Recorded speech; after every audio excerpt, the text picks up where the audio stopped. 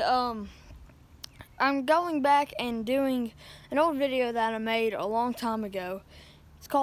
It was called My Rod Collection. I'm gonna do that again, just to see what happens, and I'll show you all my rod collection. So first we got this one, and they're in rod socks, so I'm not gonna take the rod socks off.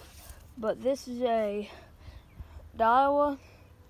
I don't know what kind. Well, I know it's a Daiwa, but I also have a Daiwa reel on. It's an Exceller reel, and a really good rod and reel combo overall. Cast really good, and just a great rod overall. And next we have a Snake Crunch Bass X. I think that's what it's called. Rod. And then we have a wrong thing. Daiwa Revros reel. Really good reels. And they're cheap too. So yeah, that's the second one. And these are the ones that I have in my truck that I'm using right now. Well, not my truck, but I think you get the point. And the next is a Fenwick with another Daiwa Revros reel. It's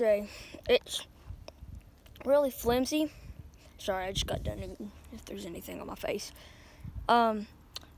It's really flimsy, so you can, if you want a good fight, that's your rod. It's a medium light Fenwick, and my pawpaw caught about a 20-pound stingray on it, so it put up a really good fight. And it only has 8-pound test, so surprised it didn't break the line. But next rod is, well, I actually got this off a used shelf at my store.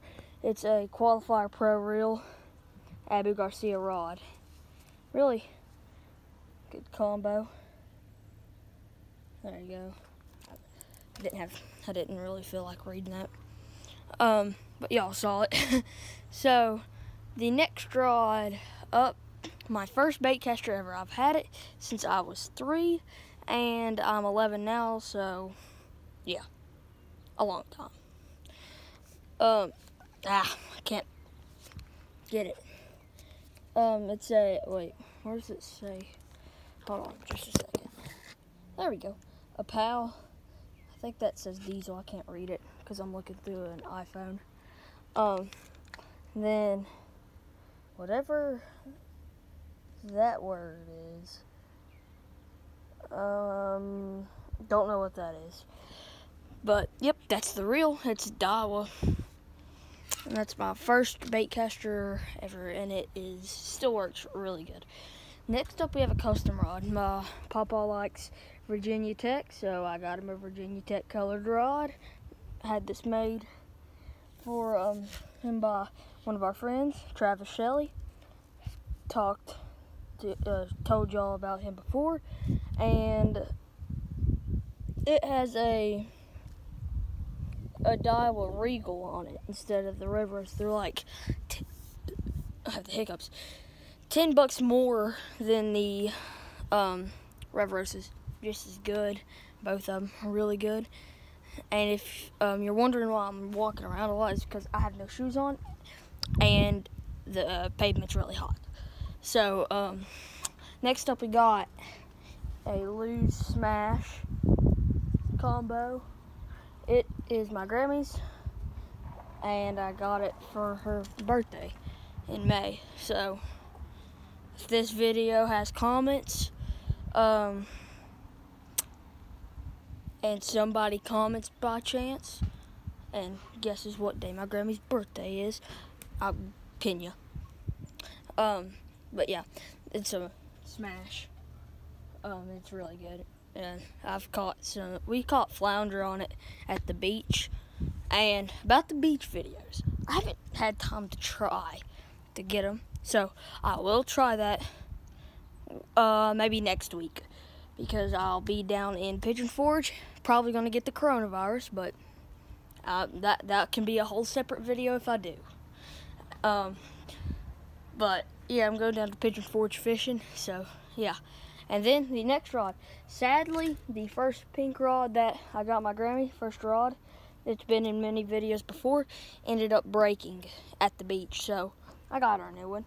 pink one instead of the blue rings. It has purple, and it has a Revros, same reel, Revros reel, but just different rod. Really awesome. We haven't taken it out. I cannot talk. We have not taken it out fishing yet, but we will. In Pigeon Fortune, we might make a video or two down there with Joe. He's coming with us. He invited me down there 2 weeks ago, so I said, come with us this time. And he said, why not? So yeah, he'll be coming down there with us. And next, we have my Grammy's silver rod, or gray rod, whatever you want to call it. It has a Regal on it. We need more line on it as well.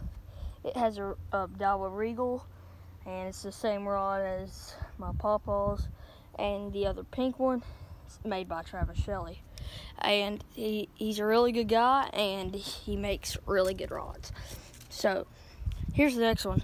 And by the way, my spinning rod was messed up when I was down at Pigeon Forge with Joe. So I tied a tiny curly tail on a bait caster. Yeah, I know, shouldn't have done that. Got a big fuzz, but I got it out. But the next rod is a Vexen rod. Really good rod. It is stiff, but you can really feel the bites like really well on it. And then I got a Shimano SLX reel. I didn't get the, this is the $100 version instead of the $140. Just because the $140 was not out whenever I bought this, or I probably would have got it. And then the last rod, you can buy this at Watson's Marine for this combo for $50. It's a Sienna Shimano,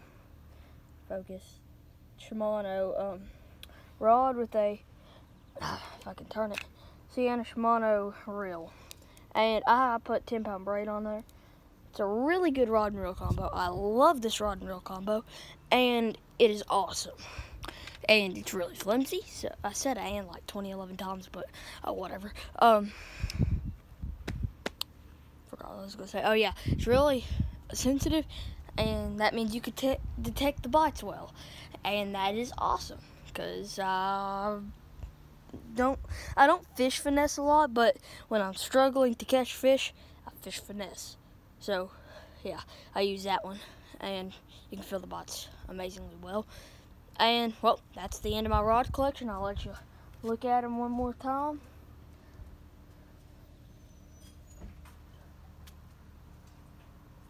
And, well, I shouldn't have done that yet because I want to show you again. Well, thank you for watching, and I'll see you next time.